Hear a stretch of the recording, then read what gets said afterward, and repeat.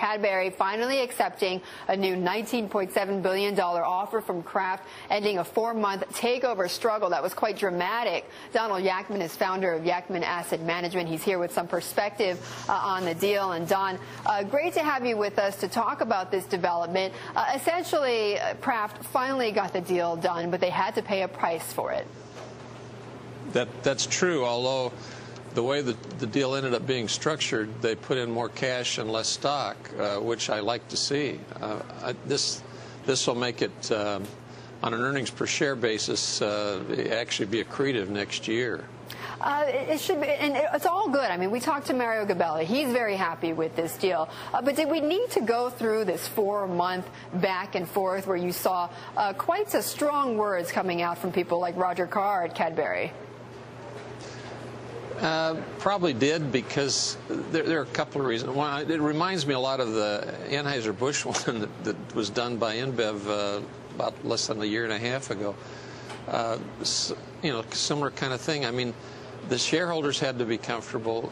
The management and the shareholders had to be comfortable. There wasn't some other suitor ready to pay up more, and there wasn't. So, and I think Kraft wouldn't start with their highest possible bid, so they always left themselves, I'm sure, a little room. Right. And it's a great fit. I mean, Kraft, for years, I've said what they needed was more international exposure, more products that can be distributed on a worldwide basis, more international exposure. I mean, if you're going to become a worldwide food company, this was a great synergistic acquisition. Now, it's not without risks and everything, but it looks very good for where I was sitting right today.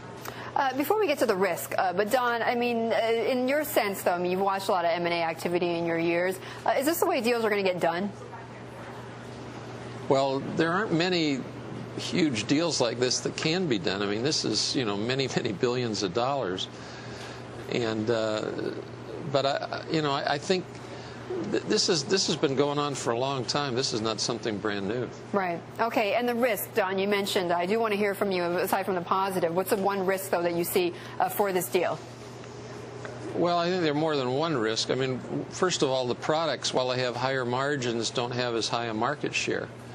And anytime you enter into situations where, now you got to deal with the politics of the fact that you've got a U.S. company and a British company, and British always want to retain employees and everything, just like, the converse would be with Anheuser-Busch. The people in St. Louis and the U.S. want to maintain employees. So, I mean, you've got all sorts of little things that have to be worked out, but overall, I think it'll work, and I think it'll work probably quite effectively.